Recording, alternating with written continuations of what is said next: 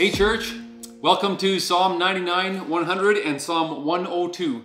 There are so many cool things in these Psalms. I feel like a lot of it will remind us of so many important truths about the Christian faith. Here are a couple things that just stand out to me and automatically lead me to great ways to pray.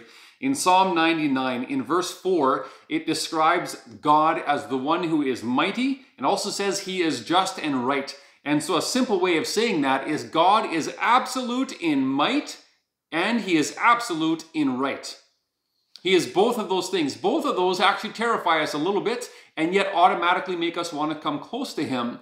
In 1 Peter 5:7 would say that we can cast all of our cares on him because he cares for us. That's because he is absolute in might. His shoulders are so big and strong, he can carry any weight we put on him.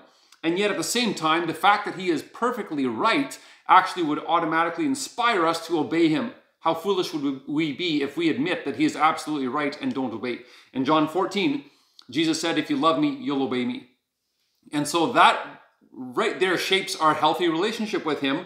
And then in verse 6, it uses the example of Moses and Aaron and Samuel in their relationship with him, pointing out that they call on him and he responds. How awesome is that a God who is absolute in might and right responds to our prayers? What on earth? Guys, this blows our minds. We should be erupting in praise, which would be fitting because we're in the Psalms.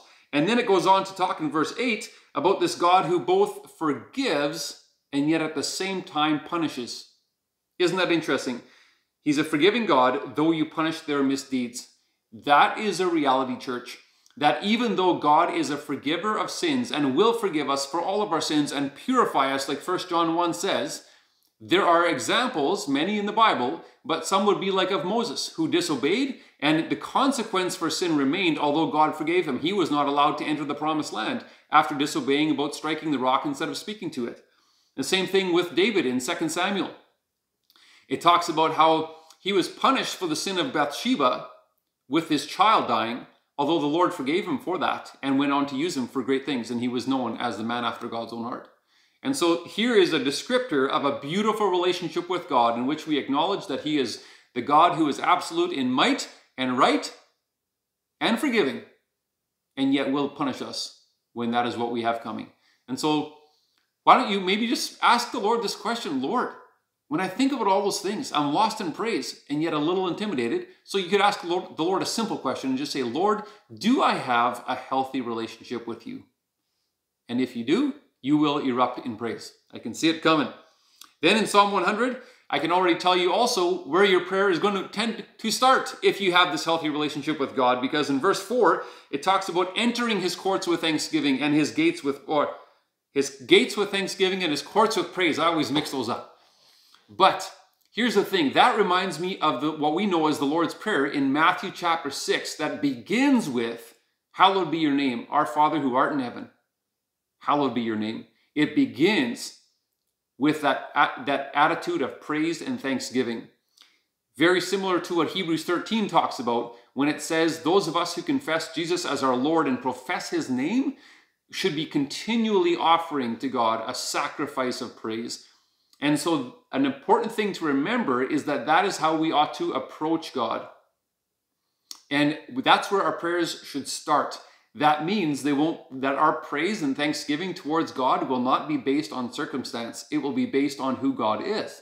And he is always worthy of praise and thanksgiving. And so you could ask God a question. God, do I sometimes forget that you are always worthy of my thanksgiving and praise? Confess and repent as necessary, and then just determine that your prayers will start there. Then when we have requests, they can come after that. And here's the beautiful thing. If we look in Psalm 102, here we have an example of a man who is destitute and his life is difficult. He is lamenting before the Lord. That's what it says under the heading of Psalm 102, just before verse 1.